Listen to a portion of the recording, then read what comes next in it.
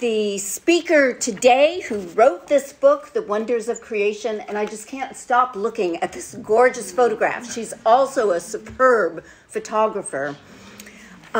She had to do her lectures in the Hansen series on Zoom because it was COVID.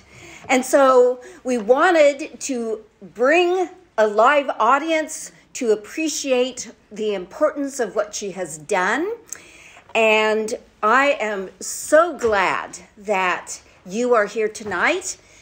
And I am introducing now to you Marjorie Mead, who is the Associate Director of the Wade Center.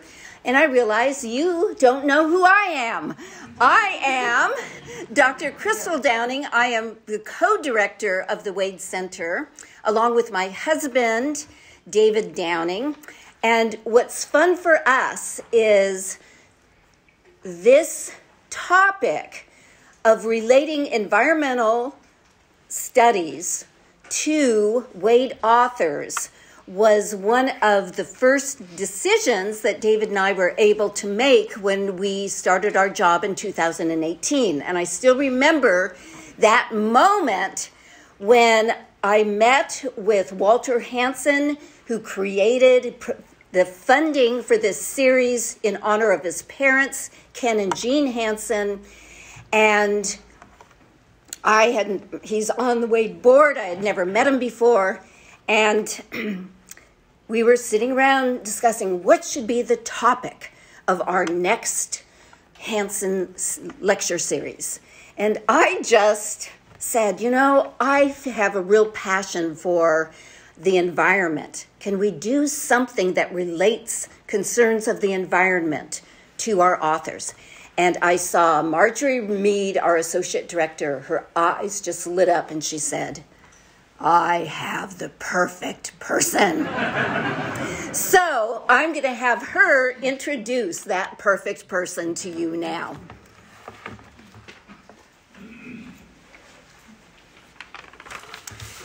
Thank you, Crystal.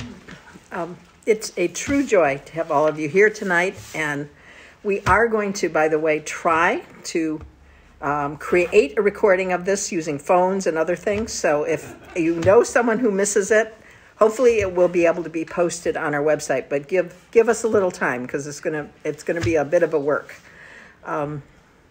Anyway, it is a true joy to be able to introduce Dr. Kristen Page this evening. As professor of biology at Wheaton College, Dr. Page holds the Ruth, Kraft, Strohschein Distinguished Chair. Dr. Page is a gifted speaker, and it's just a joy to be able to hear from her in person tonight. As Crystal mentioned, the challenges we'd had with COVID. She'll be speaking tonight on the fictional landscapes of J.R.R. Tolkien and C.S. Lewis as a means of helping us to develop a greater real-life appreciation for God's created world. Dr. Page is uniquely qualified to speak to this subject, not only as a highly regarded scientist, but also as a great reader of literature who understands firsthand the power of story to touch our hearts and inform our minds. Known for both the quality of her teaching as well as the excellence and results of her research work, Dr. Page received her PhD from Purdue University in Forestry and Natural Resources. She was honored in 2020 by Purdue with their Distinguished Agriculture Alumni Award. In 2021, she was awarded the Senior Service Award from Wheaton College, having already received 2 earlier teaching awards for her academic contributions here. In terms of her scholarly work, Dr. Page has expertise in wildlife diseases, particularly how the transmission of disease changes when landscapes are altered by human resource use. An area of special interest in her research is her focus on the raccoon roundworm, how it's transmitted, and how its presence can be decreased in public areas, such as forest preserves and green spaces. Dr. Page has published numerous articles on her area of interest and is frequently asked to consult with wildlife officials on the development and use of mitigation strategies in order to protect public health, with a special emphasis on protecting children. A dedicated teacher, Dr. Page is quick to say how much she loves working with her research students, averaging 9 to 10 that she works with each year. She is also generous with her time given to mentoring and visiting Wheaton College hunger students, and she's visited over 20 students in 15 countries during her time here at Wheaton. In her travels, she has the opportunity to enjoy some really incredible things, some of which she'll be sharing with us tonight through her photographs, spending time with the gorillas in Uganda, studying in the Galapagos as an undergrad, even visiting Yellowstone National Park about 25 times. Those are just a few of her adventures. You can find out more during the Q&A of time tonight. Anyway, will you please join me in welcoming our friend and colleague, Dr. Kristen Page, as she speaks to us on her new book, The Wonders of Creation.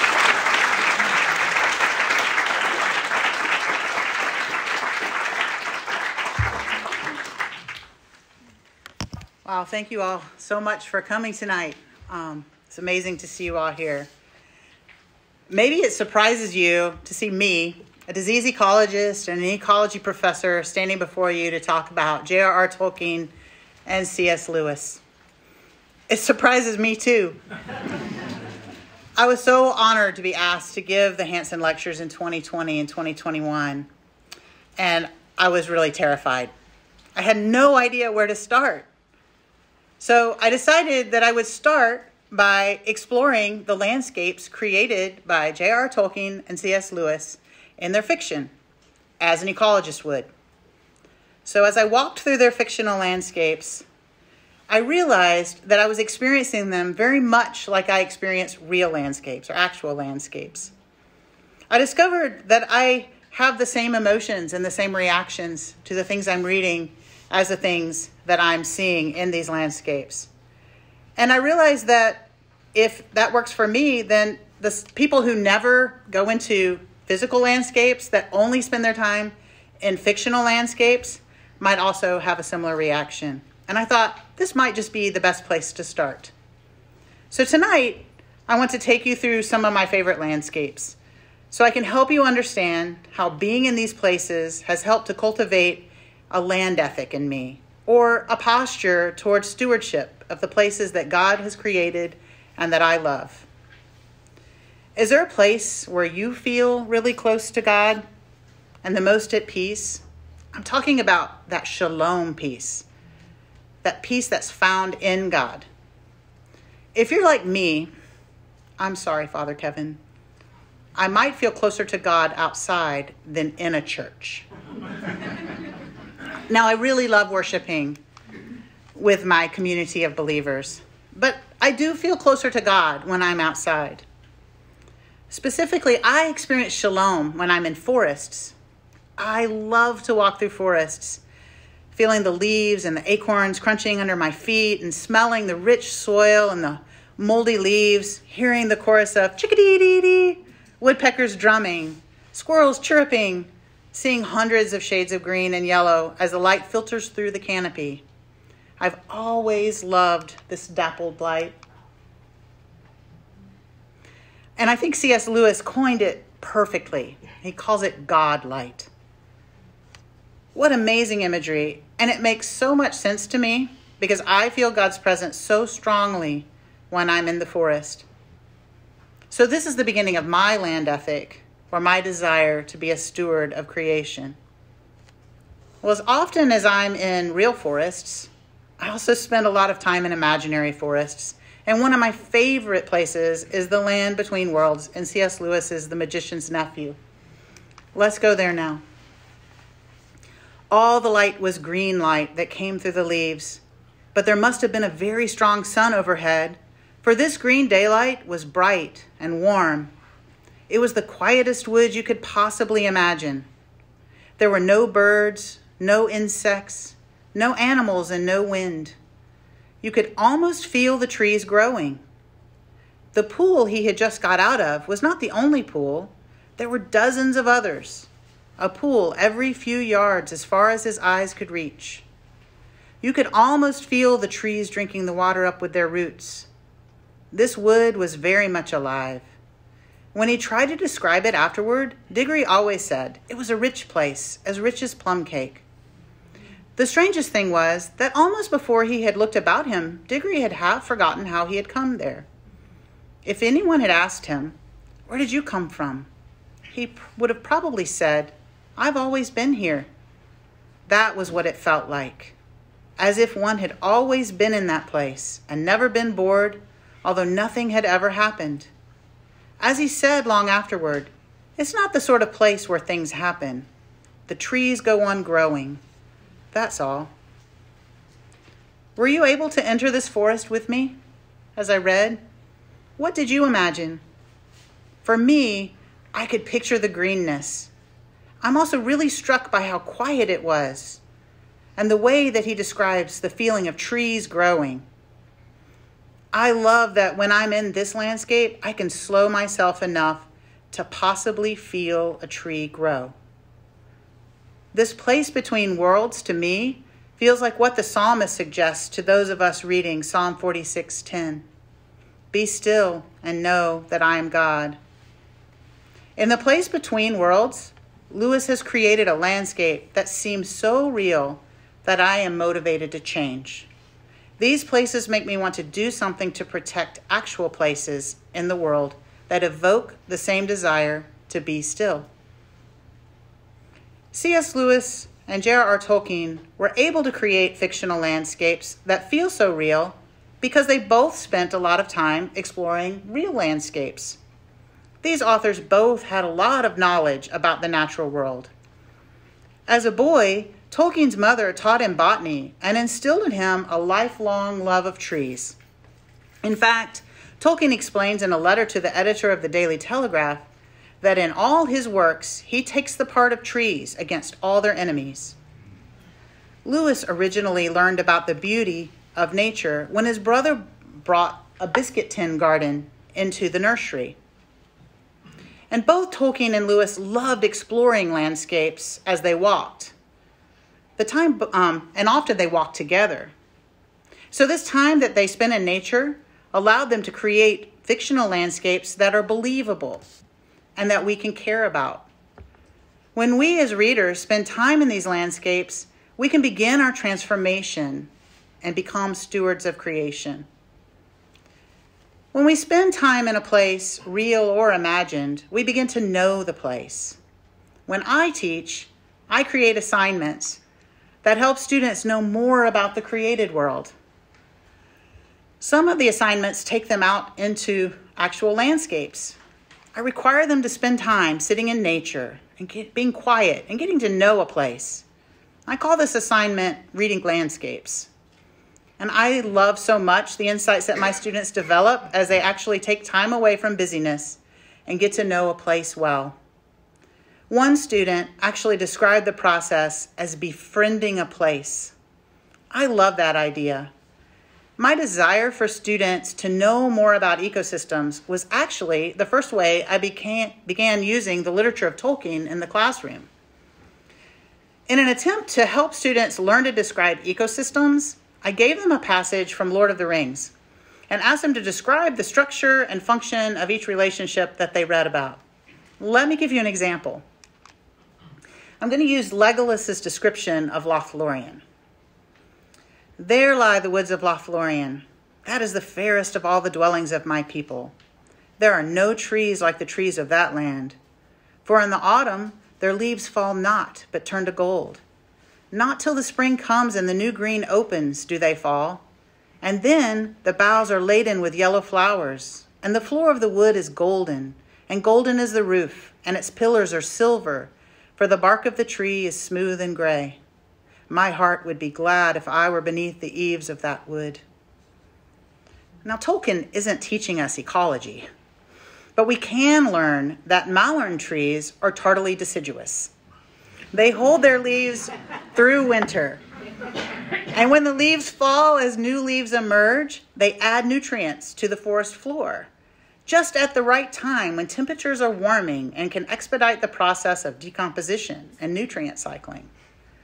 We can also understand that this is a mature forest from the pillars of the trees. And these mature forests have healthy relationships between all of the organisms that are living there.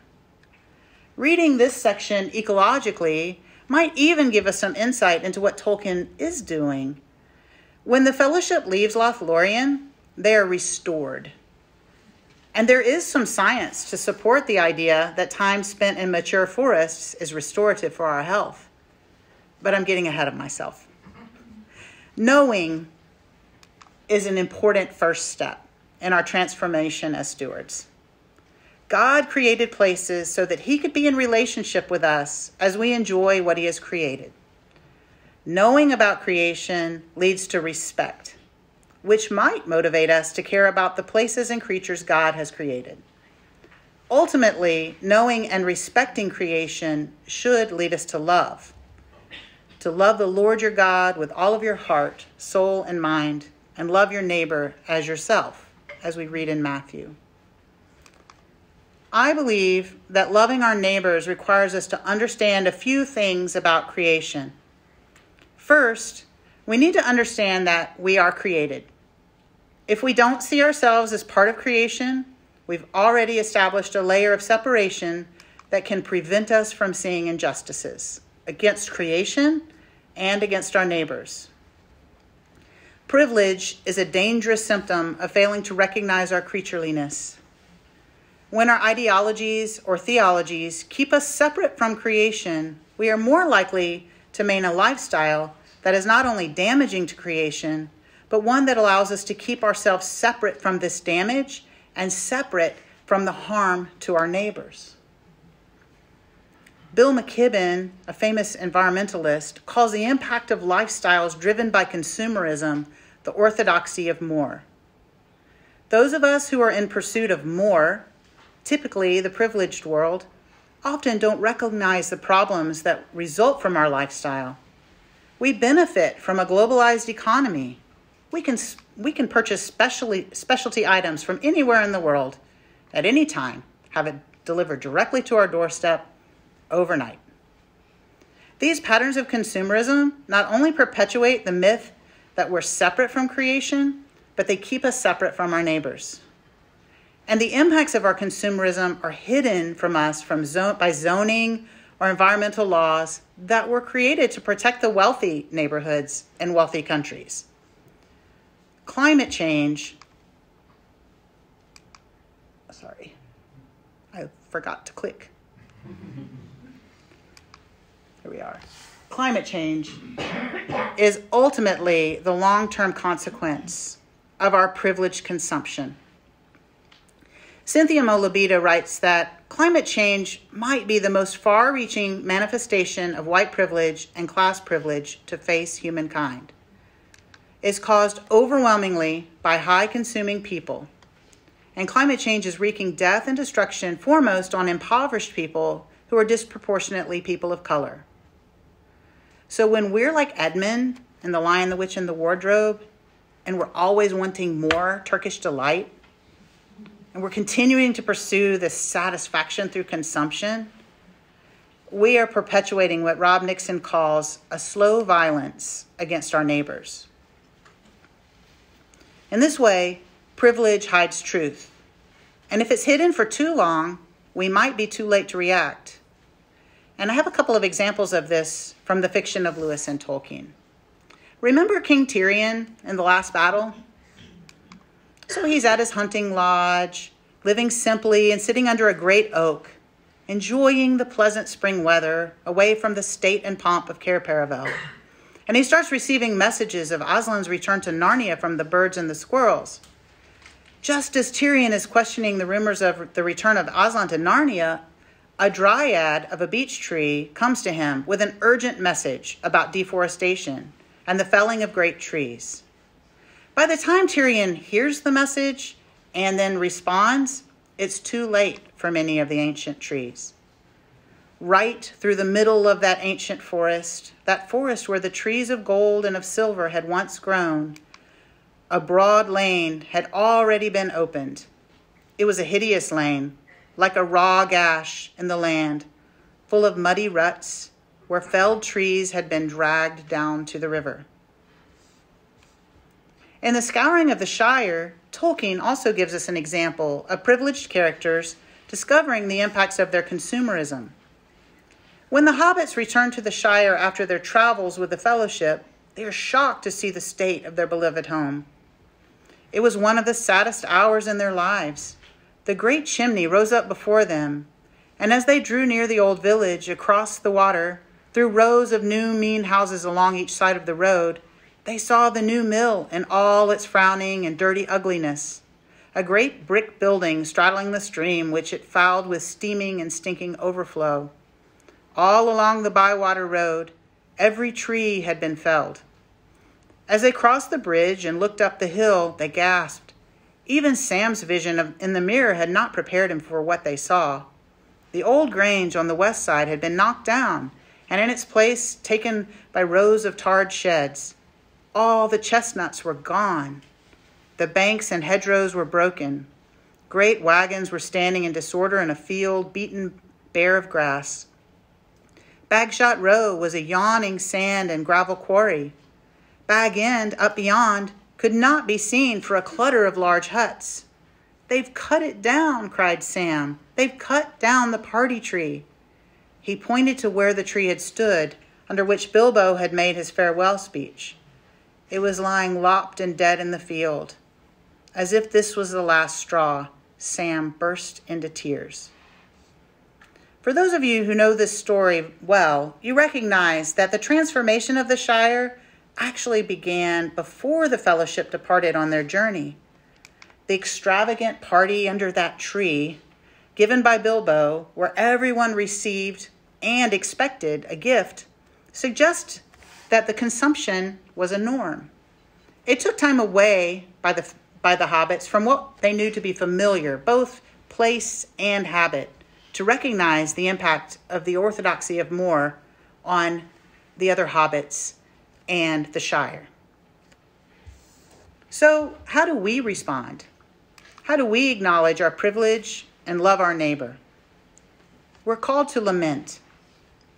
Soon-Chung Rah explains that lament is a way for us to understand struggle, to call out for justice, and a means for us to challenge privilege. Lament is not complaining, rather it's a true expression of sadness and an acknowledgement of the suffering of our neighbors before God. As such, lament brings change, or what Tolkien refers to as recovery. Recovery, achieved through story, helps us regain a clearer or corrected view of the realities of the world. Lament moves us to action. Our first action might just be to acknowledge a need for change and a distancing from the orthodoxy of Moor. Tolkien and Lewis both give us examples of characters moved to action and transformed by time spent in these landscapes of Middle-earth and Narnia. Tolkien especially uses trees and forests to transform his characters. When the hobbits entered the old forest, they're looking for a quick way across the landscape. The forest is a means to an end. After Old Man Willow teaches them a lesson, we read that they began to understand the lives of the forest apart from themselves. Indeed, to feel themselves as the strangers where all other things were at home. Perhaps we too can experience a transformation of understanding of ourselves as part of creation when we spend time in these landscapes. When we begin to change our understanding of self as created, knowing that we're created, we might even begin to challenge privilege as lament requires. While many of us immediately think of sadness when we speak of lament, and certainly that is a very important part of it, we should also consider wonder as an important part of transformation and action. Wonder is described by Leni Shiota as that moment when our minds are trying to stretch, to take in and comprehend whatever it is that's before us. Stephen Baume-Prediger suggests that wonder is a virtue in which we stand in rapt attention and amazement in the presence of something awe-inspiring, mysterious, or novel. fiction can help us cultivate this virtue. Consider Aslan's song and The Magician's Nephew. As we hear the wild tune and begin to see moles, frogs, elephants, and even lampposts, we contemplate the cacophony of beginnings, and something stirs in us. If you're like me, you feel moved, a sort of reverence when you hear this song. Or as Lewis explains, the song might make you want to run and jump and climb, or even shout. Balma Prediger explains that the virtue of wonder helps us recognize an amazement for God's creation that will result in gratitude and desire to steward creation. As such, wonder seems to be important in achieving these transformed lives. When we spend time in fictional landscapes as readers, I believe that we experience wonder in ways that can change us and our interactions with the actual landscapes. For me, I move to action when I hear Aslan's song. For the moment, I am in Narnia, and I respond to Aslan's request to be. Narnia, Narnia, Narnia, awake, love, think, speak, be walking trees, be talking beasts, be divine waters. Lewis gives us another important example of transformation and wonder in The Voyage of the Dawn Treader. Remember Eustace? I think he could help us see more clearly how we're blinded by the orthodoxy of more and our need for transformation. His life of privilege certainly blinded him to how he impacted his neighbors, but a wonderful encounter with a dragon seemed to change everything. It would certainly be wonderful enough just to see a dragon, but Eustace actually became a dragon. We read about his transformation here. He realized that he was a monster, cut off from the whole human race. An appalling loneliness came over him. He began to see that the others had not really been fiends at all.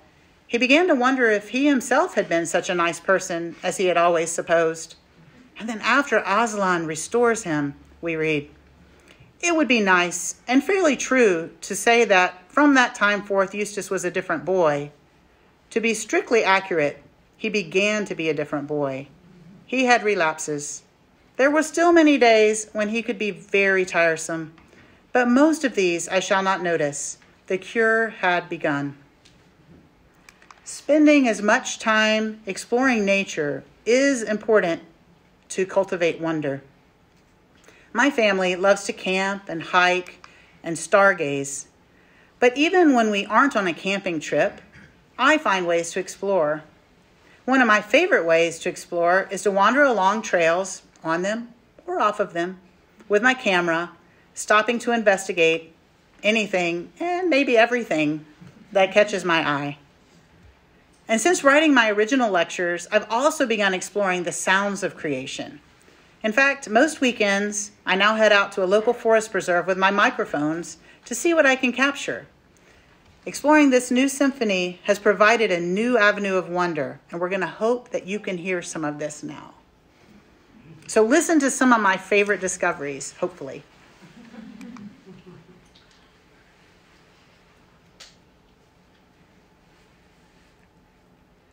I think you have to click on it. That wasn't it. And if we can't hear it, I'll just tell you about it. Wake the Bluetooth speaker up. It says it's connected. So. It's worth it.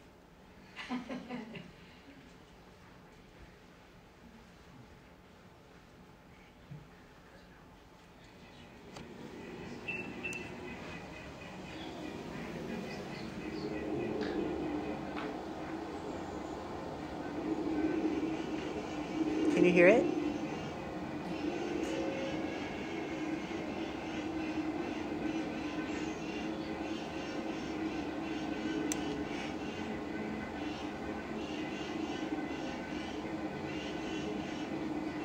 I don't know if you all can hear it. I'm sorry.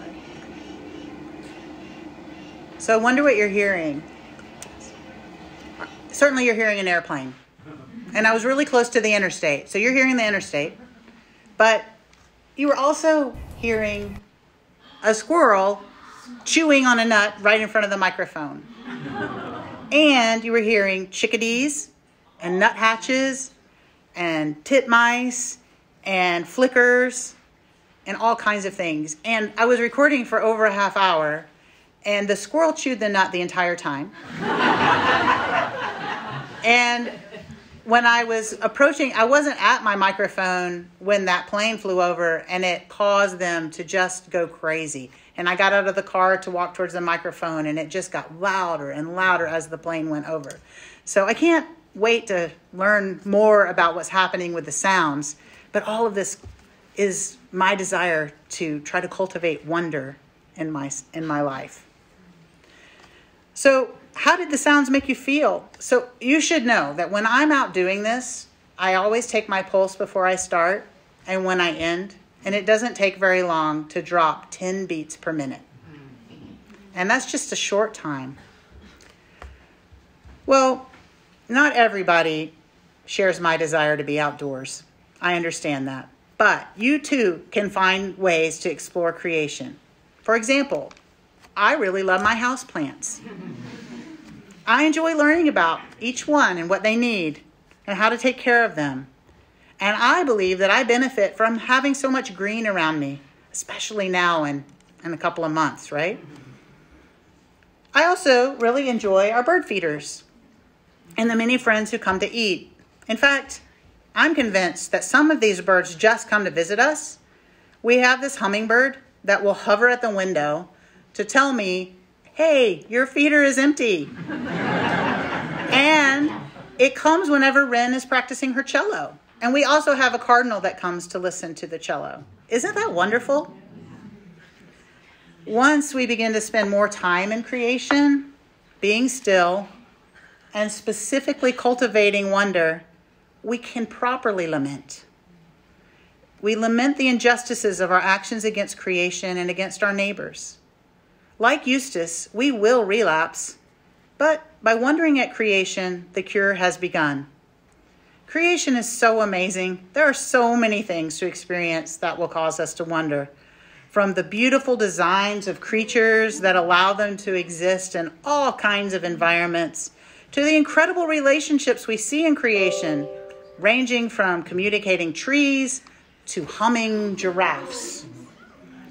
I hope you will leave here tonight with a new or renewed interest in learning about all of the amazing intricacies of creation. In Job we read, "But ask the animals, and they will teach you." Won't you look for ways to read landscapes, real or fictional? Spending time in landscapes will help you cultivate wonder and rejoin the chorus of praise to our Creator. Before we answer questions, I want to thank a few of my friends. First, I want to thank Walter and Darlene Hansen for providing the Ken and Jean Hansen Lectureship. This experience has been a tremendous encouragement and an inspiration for my new areas of scholarship. Thank you to everyone at the Wade Center, especially Marge and Laura, who really helped me a lot as I had to navigate a brand new area of scholarship.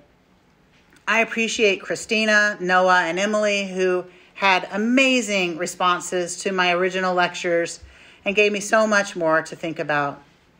Thank you to my editor, David McNutt, for your encouragement and for guiding me through the process, and InterVarsity Press for publishing the book and for providing advanced copies to my students this semester.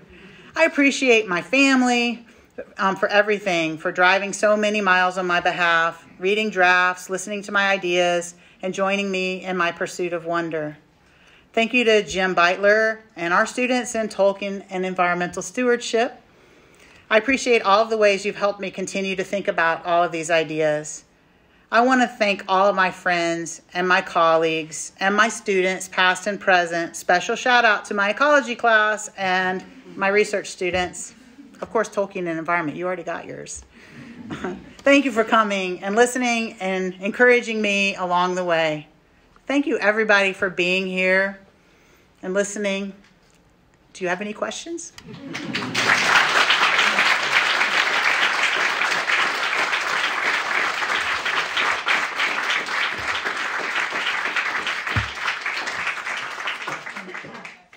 give you a chance to ask questions, I want to encourage you to come to the next Hansen Lectureship, which is about romanticism and our authors. And many people cite the Romantic movement in the late 18th century, early 19th century as generating the interest in environmentalism. I mean, there's Wordsworth's famous sonnet, the world is too much with us late and soon, getting and spending, we lay waste our powers. Little we see in nature that is ours. We've given our hearts away, a sordid boon. He was saying that in 1812. And that is the way that Kristen, Dr. Page, began her talk tonight. So I saw Jeff Barbeau. Stand up, Jeff. He is going to be giving a series of lectures starting January 26th on romanticism.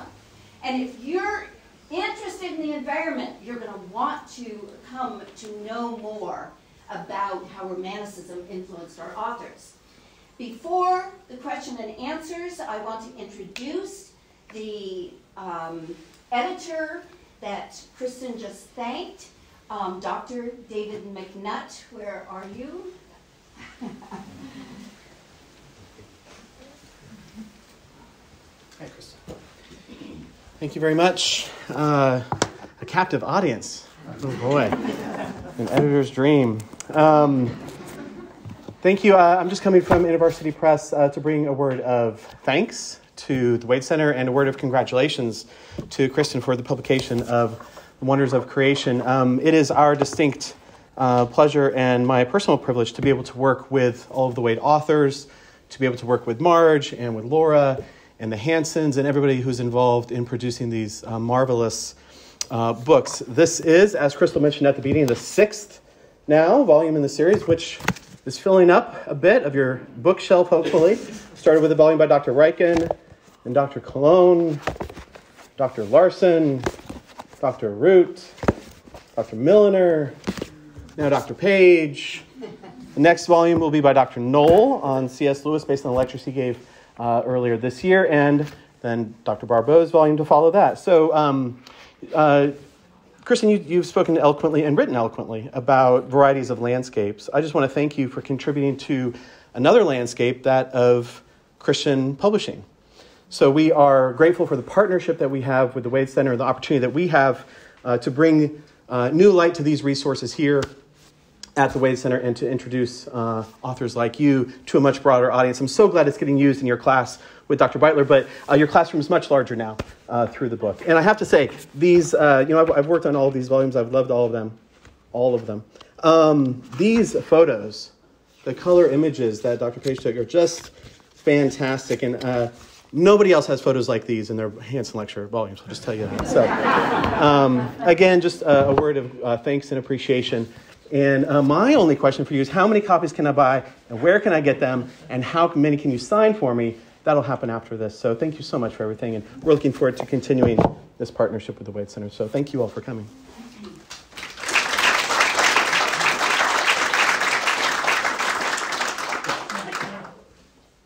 After a question and answer time, you will be able to go out in near the entrance area and go into the museum to buy your own copy of Kristen's book and get her to sign it. For just you, this evening, there is a 20% discount on this book, as well as all those other Hansen lecture books that Dr. McNutt just showed to you. And with no further ado, Kristen, why don't you come up here, and what we need you to do is, since we were planning to have a mic that we would pass around, and we could still pass the mic, but it doesn't work, so why do that? So if you have a question, go ahead and raise your hand, and then Dr. Page will repeat the question to make sure everybody heard it, and we'll proceed from there. So, are there any questions?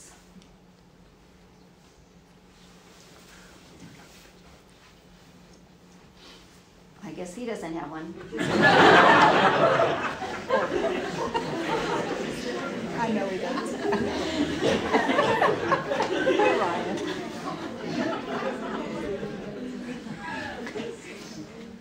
Yes, why don't you stand up? Dr. Page, what was the very first thought you had about nature, and when did you discover you really loved nature?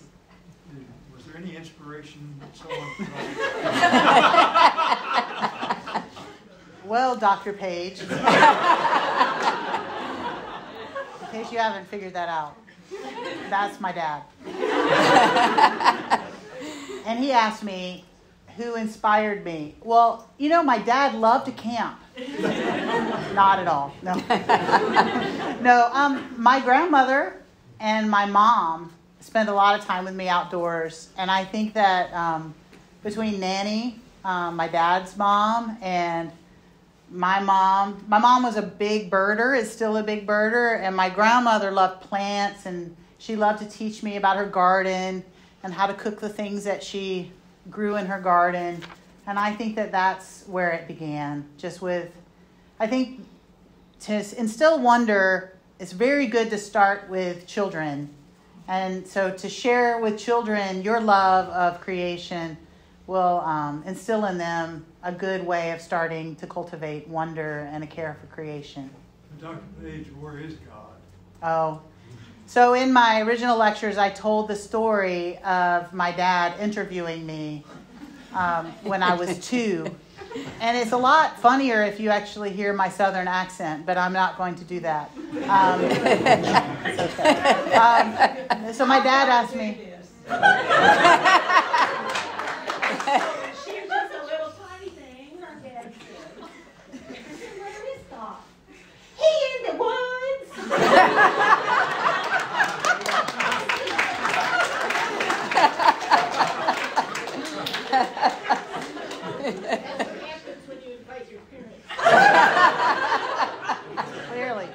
Clearly.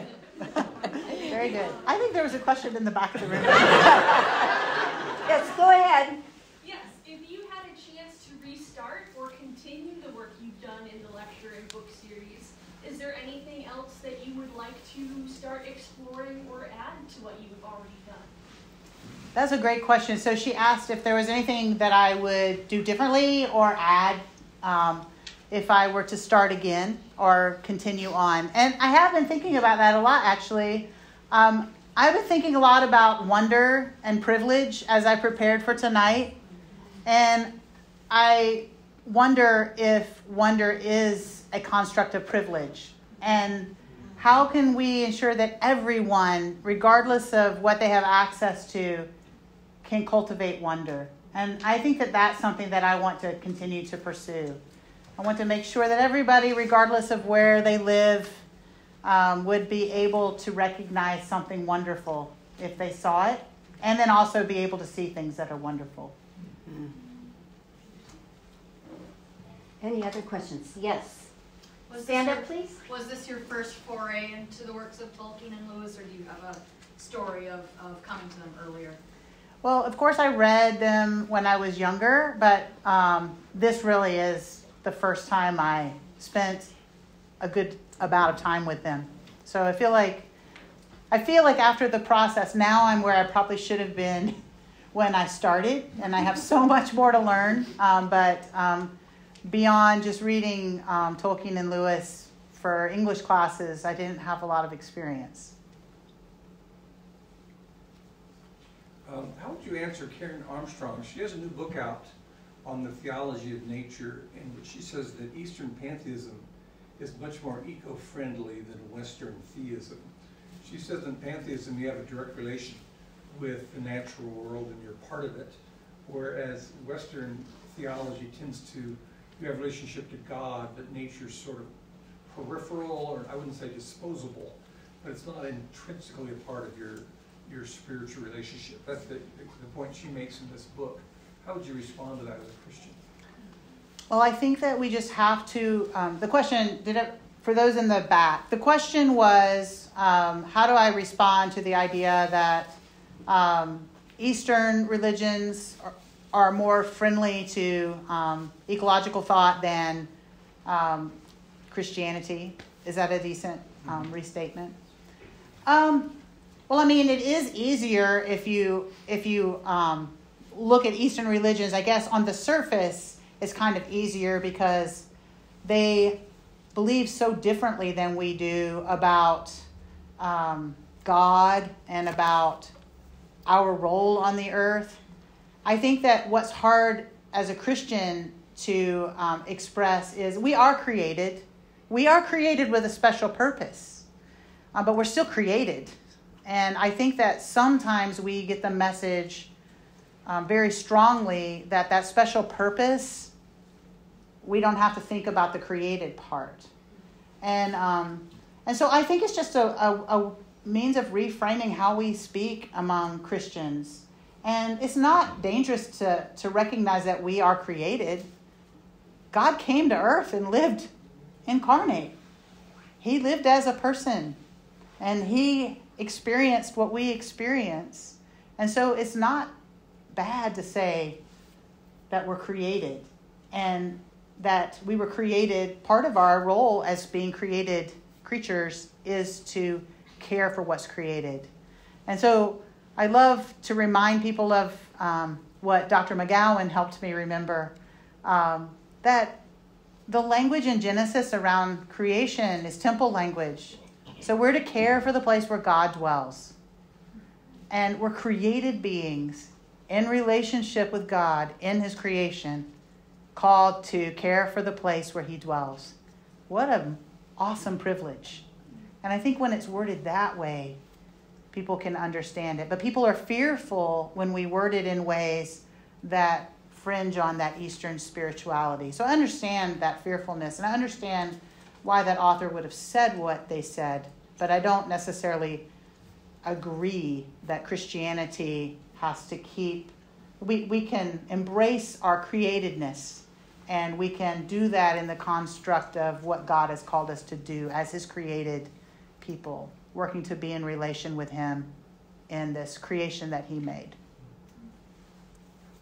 Yes. Should I stand up? Sure. Okay. Which one's your favorite photo?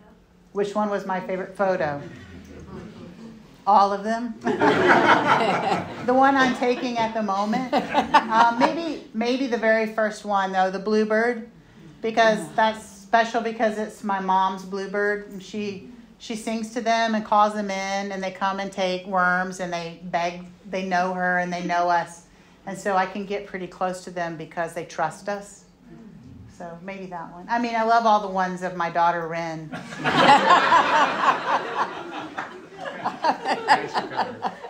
also have a son named Nuthatch, is that correct? Yes, sir. Have you done for like the landscapes of the Bible what you did for the landscapes of Narnia and Middle-earth?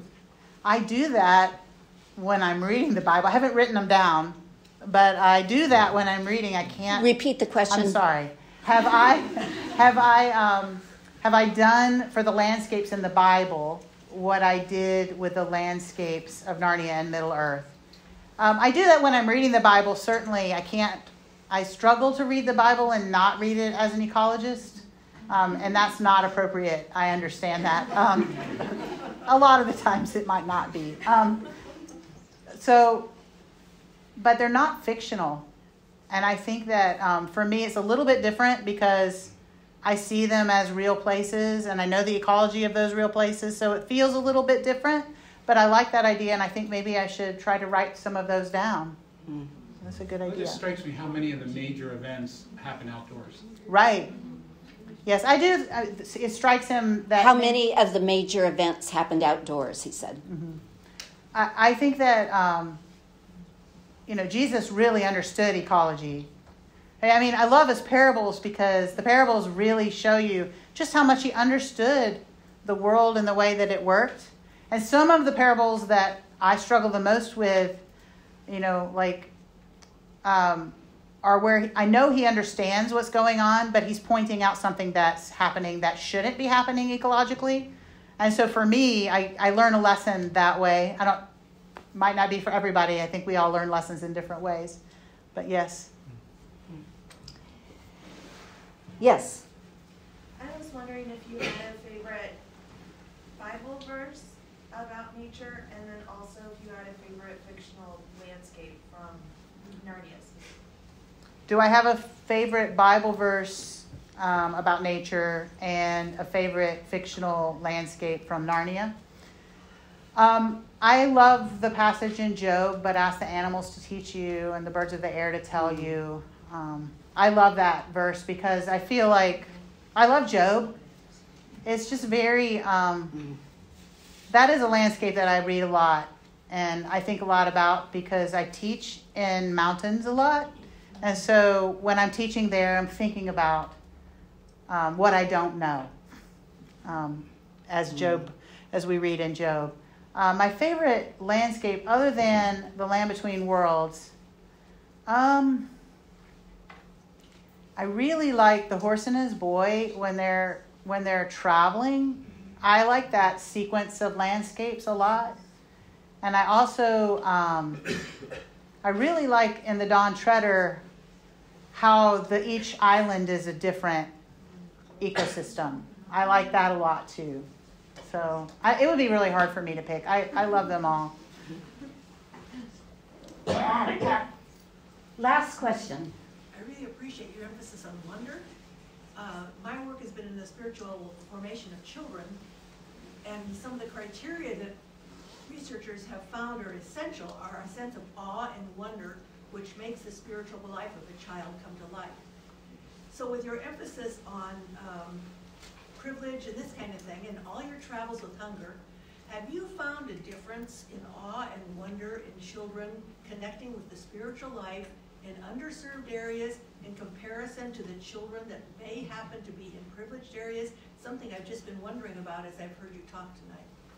So have I seen a difference in privileged versus not privileged areas in wonder? As a sense of awe and wonder of the other of children. Different populations. It's definitely different. I don't know that I can say it's this way in privileged places and a different way in underprivileged places. It really depends on the place. One thing that I've noticed as I've traveled with hunger, and it's true for children and adults, that places where I'm like, oh my goodness, this is the most beautiful place I've ever been, people are surprised when I say that because they live there and it's what they know and they don't necessarily see it the same way that I'm seeing it. And so that's true for children and adults. I think that children, it's the way we're created to experience wonder. It's easier to cultivate wonder in a child than an adult, for sure, no matter where you are, whether you're privileged or not privileged. I don't know that it's Scotty, I don't know that I've seen it different in those two contexts. I think children are different than adults, so we tend to lose our sense of wonder. We really have to work hard as adults to experience wonder, I think.